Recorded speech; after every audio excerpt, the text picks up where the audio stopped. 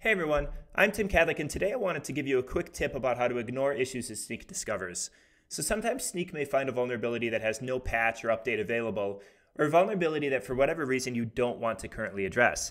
In this case, you may want to tell Snyk to ignore the vulnerability for a while so that it doesn't keep bringing it up every time you test. Now, if you're using Node, you can ignore vulnerabilities using Snyk Wizard, which will run through all of the different vulnerabilities it discovers, and for each one, give you the ability to upgrade, patch, or ignore for a period of 30 days. Similarly, the GitHub integration will also give you the ability to select a checkbox to ignore a certain issue for 30 days. But let's say that you're not using the GitHub integration, not using Snyk Wizard, or you want to take a little bit more control and specify a different period of time for Snyk to ignore a vulnerability. In that case, you can use the Snyk Ignore command. So let's say we run Snyk test, and we get back our list of all the vulnerabilities and our dependencies. Now this remote memory exposure vulnerability, there's no direct upgrade that can actually address the issue. There's a patch available, but let's say that for whatever reason we've chosen not to apply the patch today.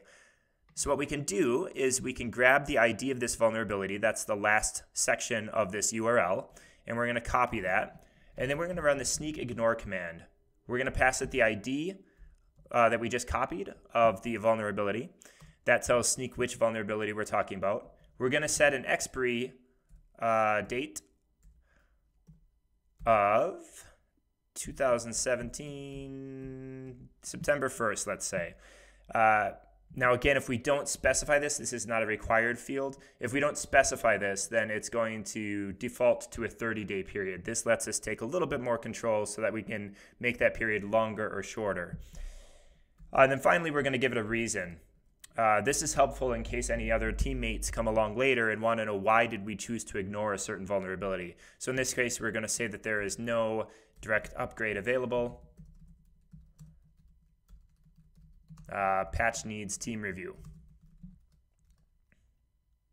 So if we run this command, you'll now be able to see that it's created a .snyk policy file. And if we open the file, we'll see that there's an ignore section with the vulnerability that we just specified, the reason that we gave it, and finally the expiration date.